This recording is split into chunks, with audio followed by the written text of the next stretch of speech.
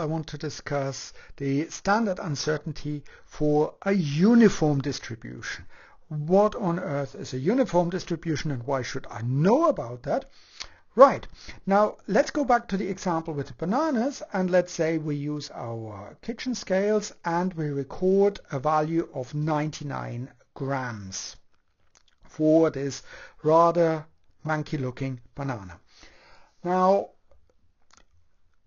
in this case, what we see is the recording 99 grams of the display, and this display very clearly depends on how good the kitchen scales are. So very clearly it shows everything to the last number here, so that would be the unit position here, and that gives us an indication that the kitchen scales can measure everything to 1 gram. Now of course we don't know exactly what the weight of the banana is, because the kitchen scales obviously do some rounding. So the banana could be anywhere between 98.5 grams, which would give us 99 gram in the display, or it could be just shy of 99.5 grams, which also would give us a display of 99 grams. And what we see here is that this difference between the lower and the upper value for potentially the banana is what is called the resolution. This is the resolution, and this difference is 1 gram. So the kitchen scales have a resolution of 1 gram, and the true value for the banana could be anywhere between these 98.5 and 99.5 grams. We have no idea where exactly the true value is, but we know that it must be between 98.5 and 99.5 grams.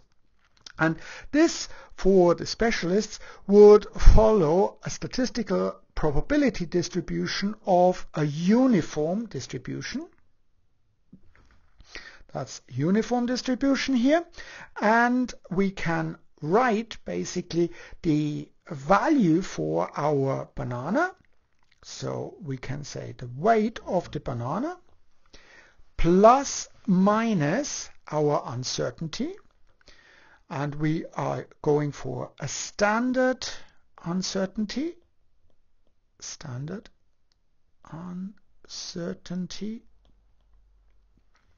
And for the uniform distribution, the standard uncertainty is defined as resolution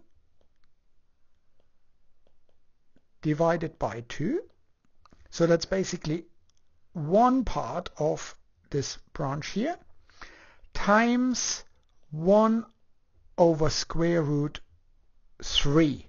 And this 1 over square root 3 just simply comes from this standard uncertainty. It doesn't have anything to do with a standard error or something like that. This is just simply a mathematical concept which we can discuss later on.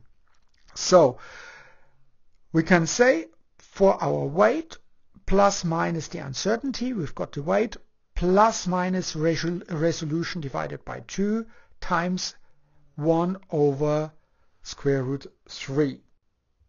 So in our case, we can now report the weight of the banana plus minus the standard uncertainty.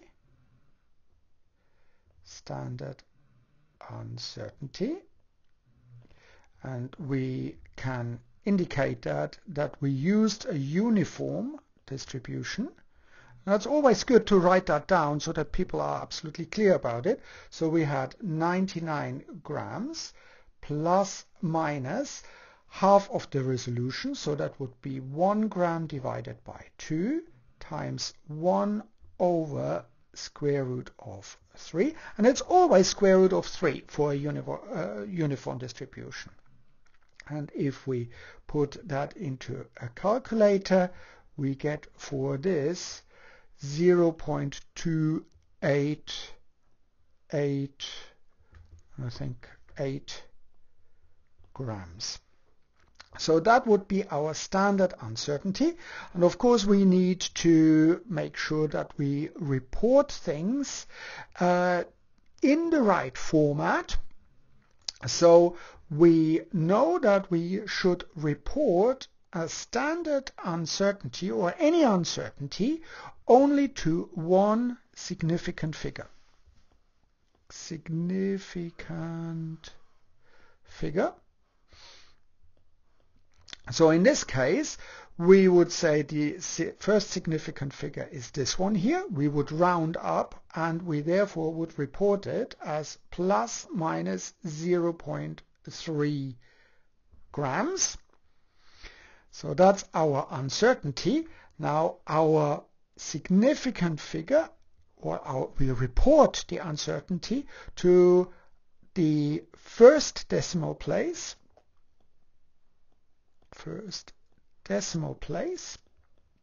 And therefore we need to report our measurand also to the first decimal place. Well, we don't have a decimal place here in our 99 grams, but we need to report it, so we would write it as 99.0 plus minus 0.3 gram. So that would be the correct form, or how to report here the weight of the banana that we measured using a uniform distribution. Now, when should we use a uniform distribution?